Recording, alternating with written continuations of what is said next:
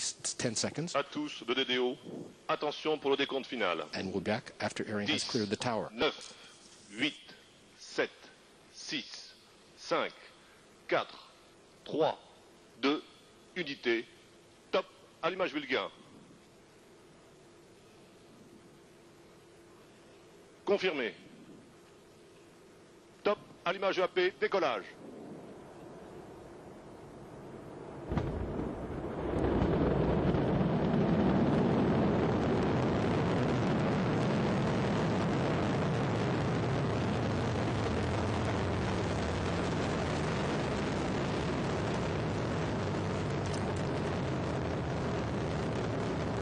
Les paramètres avant sont normaux.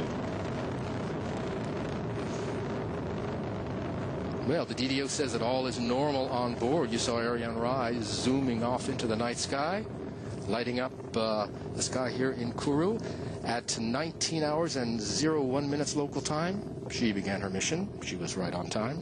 These are fine shots, always impressive of a launch. 775 tons burning now at liftoff as Ariane leaves the atmosphere. She's burning 5 tons of fuel per second. 2.5 tons in each booster, and the core stage is burning another 300 kilos. All that exhaust is burning at 2,500 degrees, very hot, making the launch base a no-go zone until at least 4 hours after liftoff, when the first crews can come in and start cleaning up. She's now following the program in the onboard computer, which will...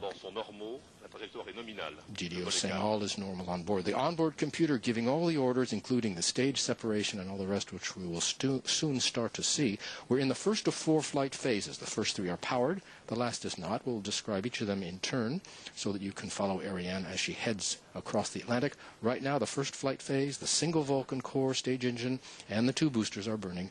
Boosters will burn their 240 tons, just over 2 minutes each, around 2 minutes, 18 seconds roughly, and they will be extinguished. Then you'll hear the DDO call that out.